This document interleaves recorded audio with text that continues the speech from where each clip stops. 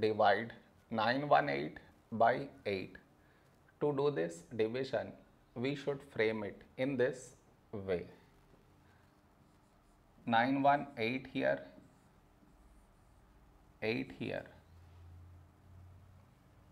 This is your step 1. Next, here we have 9, here 8. A number close to 9 in 8 table is 8 ones 8. Now we should subtract, we get 1. After this, bring down the beside number, so 1 down, so 11. A number close to 11 in 8 table is 8 ones 8.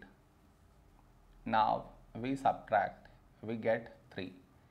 After this, bring down the beside number, so 8 down, so 38. A number close to 38 in 8 table is 8 fours 32.